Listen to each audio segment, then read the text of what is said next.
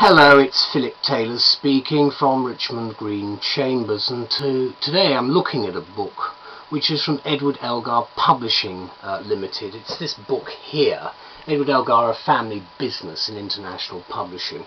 This is called The Law and Economics of Class Actions in Europe. That's the side of the book. There's some comments about it at the back. It's subtitled Lessons from America in the New Horizons in Law and Economics series, and it's been edited by three people: Jurgen Backhaus, Alberto Cassone and Giovanni Ramello.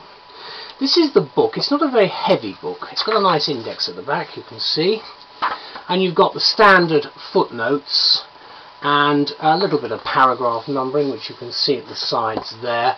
And of course you've got a very substantial amount of reference material throughout.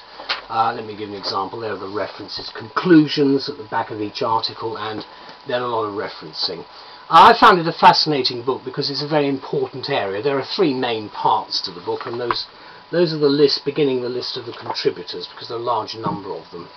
What we say is this, because it's dealing with class action, so that's the title, and we say a transatlantic view of the law from an economic perspective, the aim being to try and give some idea of what we might be learning about this in Europe itself.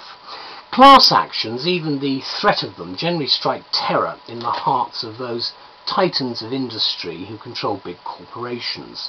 Even as we peruse this thought-provoking book from Elgar, the reality of the class action used by individuals as a weapon against the might of a large company is currently newsworthy, as groups of vengeful investors gang up against Facebook as we go to press, following its recent disappointing flotation.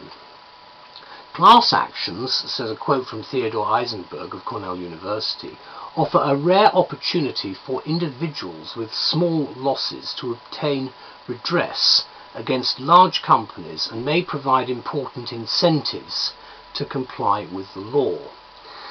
They exist in few countries, he adds, and he would probably also comment that in Europe they are relatively a new idea, which has certainly engendered some controversy and debate. And I've had a number of people in my own law centre who've come up wanting to try to be linked with some sort of class action, until I point out we don't actually have that sort of thing effectively in this country yet, although times may change. The subtitle, as I say, is Lessons from America, and it will be of special interest, I think, to lawyers, legal scholars and theorists outside the US as well as within it. And it's a collection of articles and essays, as I've given you about where we're going. The result, certainly the information that's contained in this book, is, I think, extremely helpful for the direction we might be going in, to really concerning European civil law jurisdictions.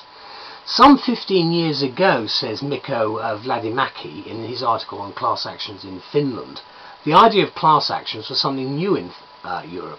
In Finland itself, partisan claims on class action cases in the US and their potential implications to companies were used as a strong argument to restrict the law's scope of application.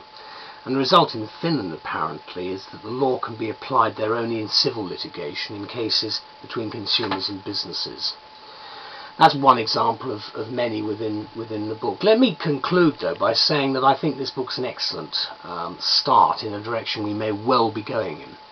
Lawyers, postgraduate students of law and economics, as well as policy makers and judges concerned with the issues raised by class actions, I think will find this book, with its copious footnotes, a valuable tool for further research in what is an emerging area of law for us. So thank you to all concerned. Bye-bye.